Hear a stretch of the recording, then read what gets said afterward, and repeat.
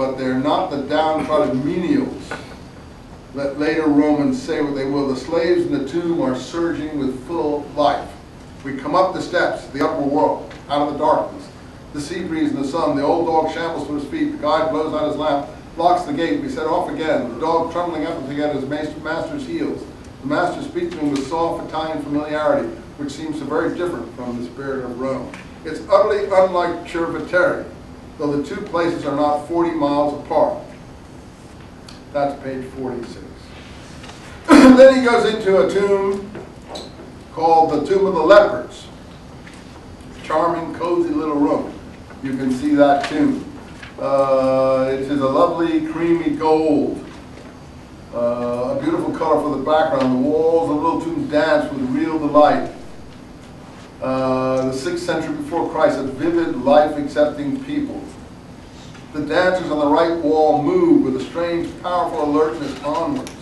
The Cibolo plays the double flute the Etruscans love. The man in the front turns and signals with left hand holding a big wine bowl. His right, and so they move on. Long sandaled feet past live buried olive trees, swiftly going with their limbs full of life to the tips. The sense of vigorous, strong-bodied liveliness is characteristic of the Etruscans and is somehow beyond art. We cannot think of art, but only life itself.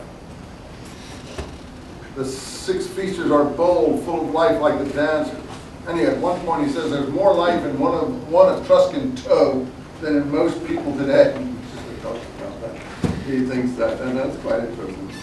The man at the end is holding up page 48 between thumb, skipping along here, between thumb and forefinger and egg. So he tells you what the egg is. Later on he's going to tell you about why people were augurs and why they looked for the future in bird flights. And then he's going to tell you about the haruspex. Remember that, I might ask you on an exam. The haruspex, which is a person who reads livers, tell the future. And so on, why they read the lines on the liver of animals to tell the future. In any case, the dancing really excites him, as you see.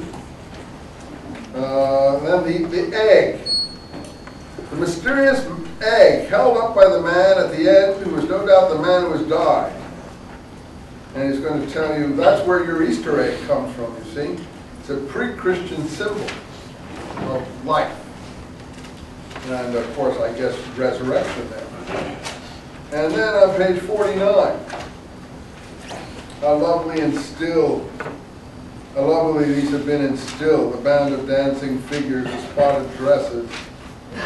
They are dancing in the open. And then he says, till one remembers the old dictum, every part of the body and of the anima shall know religion, religious book, and be in touch with the gods. In the early days, men smeared themselves with scarlet when they took on their sacred nature. He said red Indians. He means the American Indians still do it, and we know that they do. We read that about Crazy Horse and so on.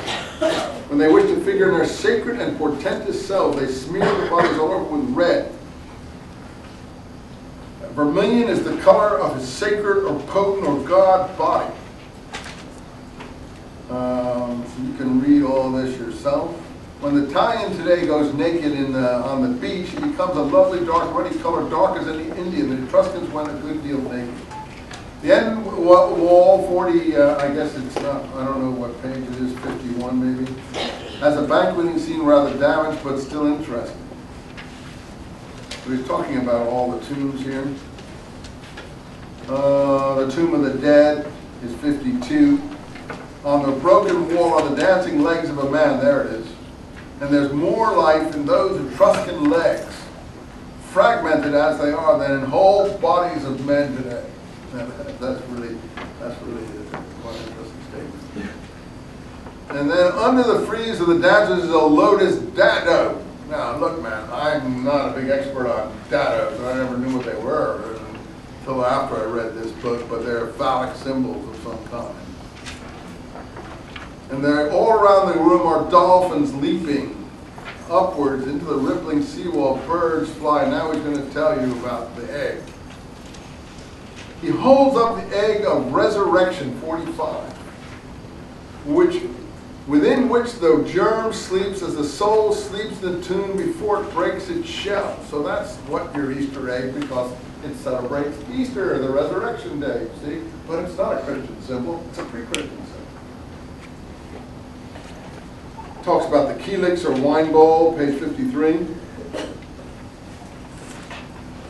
That is, again, one of the charms of the Etruscan paintings. They really have the sense of touch.